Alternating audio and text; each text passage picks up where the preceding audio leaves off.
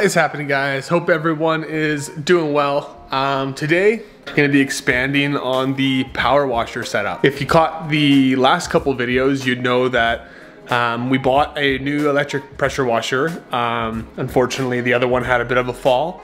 If you want to know more about that, go watch the last video that I posted. Yeah, so we ended up picking up a new electric washer, and since doing that, I wanted to kind of add to my little pressure washer setup and kind of beef it up a little bit more. Let's go show you exactly what we have planned. As you would have seen in the last video, this is kind of the current look of the pressure washer setup, and we're gonna further improve on that today. I would have always had to kind of wrap the hose around the man door up to the pressure washer. The hose on the side of the house here that we had always unrail and bring out to the pressure washer. We want to add a nice little quick connect on the outside of the garage here. Something that will allow us to simply connect the hose outside the garage, not have to have anything interfering with the door. And then on the inside, we're gonna make a bit more of a permanent setup where we'll have a bit of a shut-off valve right about here, and then more of a permanent hose that runs right up top to your pressure washer. As you can see, we went out, picked up a few fittings. We've kind of got something a bit started. I'll end up breaking this down a little bit more and showing you kind of what we ended up picking up and how we're going about this, but just to give you a bit of a starting point. But anyways, we're gonna pull this stuff apart, open up the vapor barrier and insulation, and just kind of figure out the overall distance within the wall and how we can go about making all this work. So let's get at it.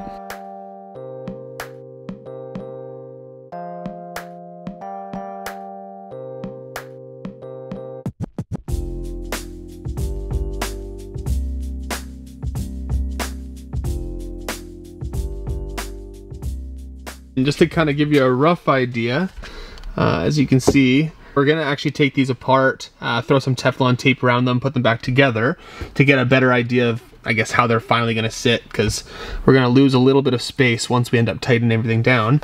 We'll probably end up clamping it to the side of this stud here, and then maybe adding another piece of, I don't know, plywood, just to give it some more support. But that's what we're thinking. Another reason why I ended up wanting to do this, not just for the hose and the man door. Once you get the pressure washer all connected, you're kind of hooped as far as filling up wash buckets. So then I'm stuck going back inside, using this kitchen sink, which probably isn't ideal. So this way, my goal is to have a short hose running down to the floor that we'll use for the wash buckets, and then on this side we'll have another hose permanently running up to our pressure washer, one that I don't have to constantly take on and off. But, we're gonna get this thing popped apart, get some Teflon on that, and go from there.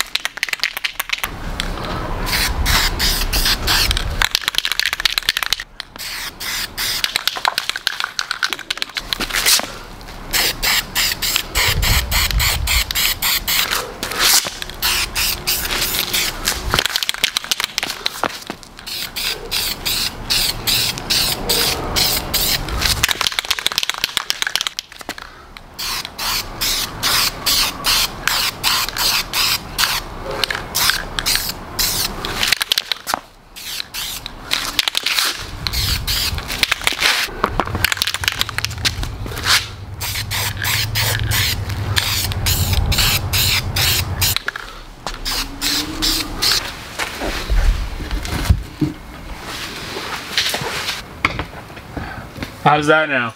Yeah, it's good.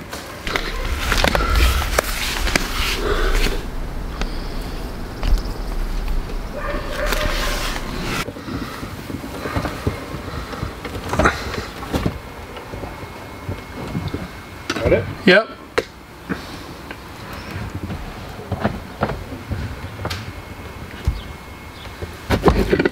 Okay. You good or? Yeah. More? Nope, good. Okay. Okay, we're gonna push it back. So come out here.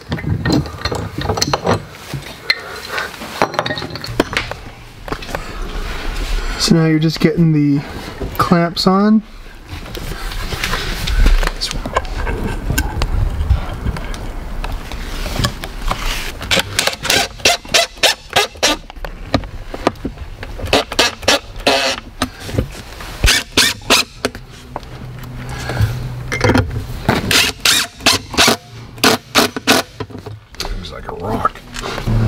So what we should do is we should test it. We want to make sure it doesn't leak, right? Right.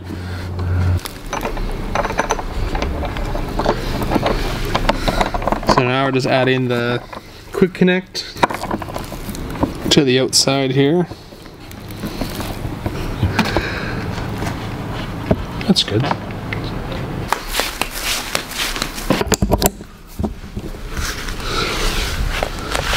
Okay.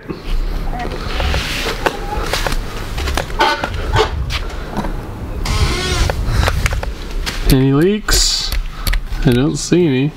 Looks pretty good. Got a bucket? Yeah, in the bottom of that big tool cabinet. So both these valves are closed. Water is on. No signs of any leaks, which is good.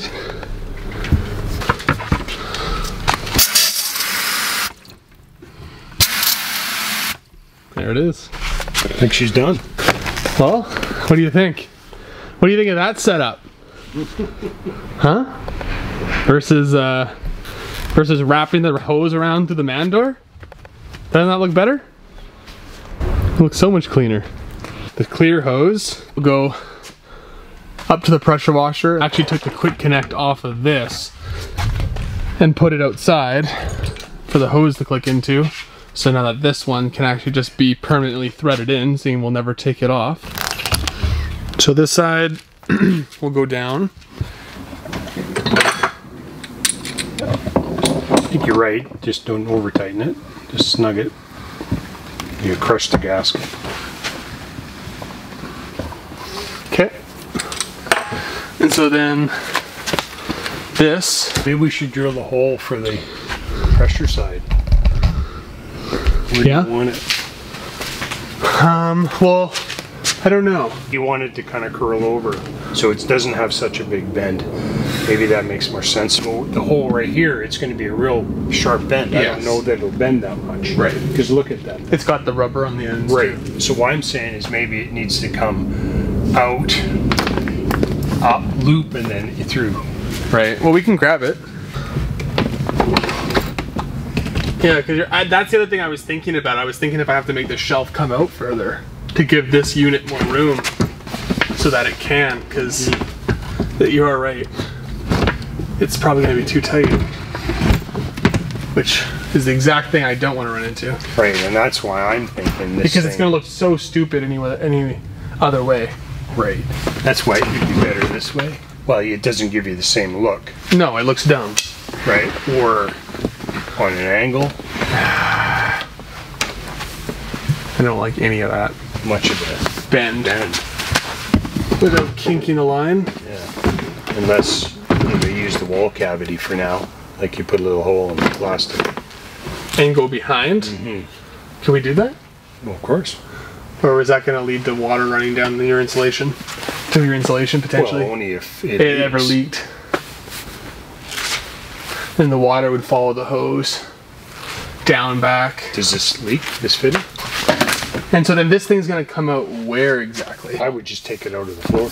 Like we're going to put the insulation vapor barrier, or we just put it right like that? Every time I pull on it, it's going to rip it out of the vapor barriers. Put a clamp. Put extra clamps. Yeah, that'd be a good idea actually. Right here? Yeah. To test it. The water hooked up. Yes.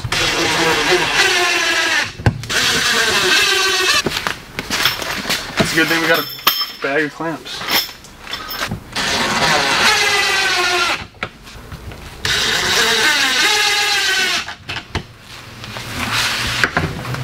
And then if it just kind of curls around into it like so. Where are we cutting?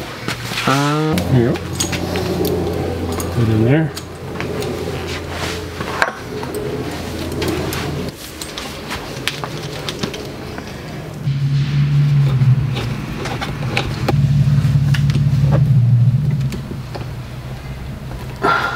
I think that should be good. Ready? The moment of truth. Oh, we got a leak. Yeah, it's leaking right out of this fitting here. Pretty good too. Oh my god! Someone died.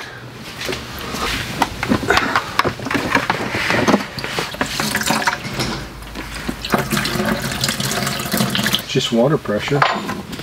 But who knows? If you want to, we can. Let's just test it again. This whole thing is twisting the tube, eh? Better? Should be. Try it again.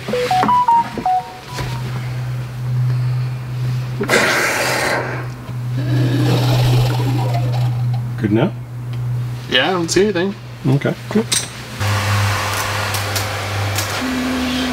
I just want to get all this air. So do you want me to make you up a little hose for here? Like that thing? I think so.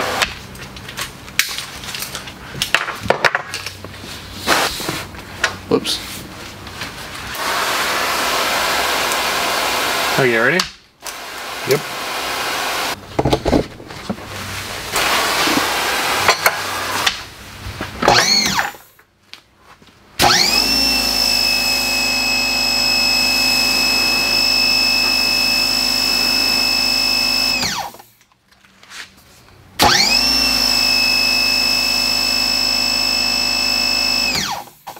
Not too bad.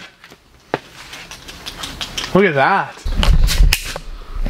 So, you can see the water running through all the lines there. The valve is open.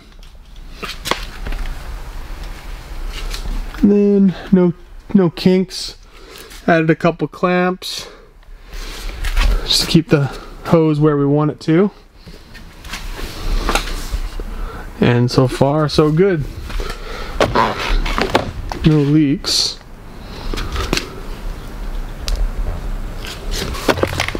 And then also what we ended up doing with the inlets and the outlets, because the outlet's on the back, obviously that's where your pressure washer hose has to run out of. And I wanted to keep this whole setup looking pretty clean, so I don't want to end up turning this pressure washer on its side or turning it around backwards. I wanted to keep the front facing out. So what we ended up doing for the time being, obviously when this gets drywalled, we'll have to think of something different. So whether we end up building a bigger shelf so it can come out a little bit further, because what's happening right now is the hose wants to end up kinking, and we don't want this getting too sharp of an angle out back. So what we did to give us a little more room, just because we don't have drywall, we actually ended up cutting into the vapor barrier here and feeding the pressure washer hose around back and behind. And you can see it funnels out at the bottom. We might end up adding another clamp just down here at the bottom, just to keep the pressure washer hose from wanting to pull out of the insulation. Where is it? It wants to come out just like that. Yeah, just like that. So, but no leaks so far, which is good. So now just finishing up. Obviously we cut this hose to length. Now this was our scraps. So this is going to be like the wash bucket, and then I might end up adding a bit of some sort of, I don't know, head on the end so I can at least suds up soap in your wash bucket. It's coming together.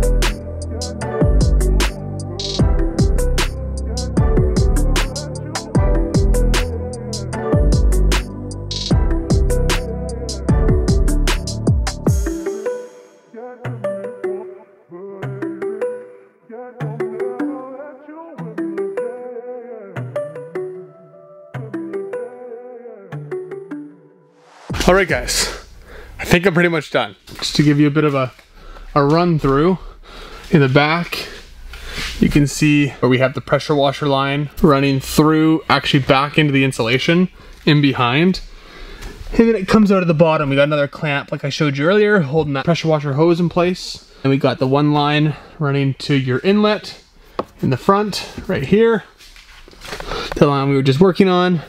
This is just gonna be the hose to fill up our wash buckets. I'll look for a some sort of spray head for this hose, but on this side, you can see I added another clamp here just to help guide the power cord. And then I got everything tied up in the back there. But everything's been nicely tucked away. Like I said, this machine isn't like obviously the most expensive machine, but it's also not the most ideal setup with the inlet being on the front and the outlet being on the back. Ideally, the inlet would be like on the side and the outlet out the front, like my old unit, the K1700 Karcher. That's how that was designed, and it was absolutely perfect.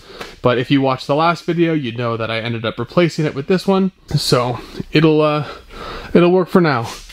In the future, like I said, when we end up drywalling these walls, I'll have to think of something else, because obviously I don't want that to be fed back into the wall. So we'll have to think of another solution, either building a bigger shelf or something so that sticks out a little further. It'll work for now. Also went ahead and I added a bit of a lip on the front of the shelf here. If you watched the other video, it's exactly what happened to the Karcher, so wanted to make sure that wasn't going to happen again. Yeah, as far as the inside goes, I think I covered it all. On the outside, you can see everything neatly tucks in, like so. I was debating getting a bit of some sort of box or something that I could kind of open and close just to hide it.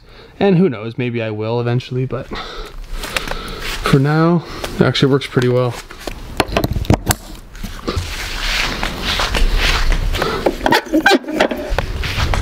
As you can see, no leaks. And on the inside, as you can see, no leaks or anything. So just to give you a bit of an example, here's the other nice part. How sick is that? How sick is that? You can fully close the man door and you still got water. Isn't that amazing? So anyways, let's get the gun plugged up. Look on our water line there. You got full water. Just turned it off.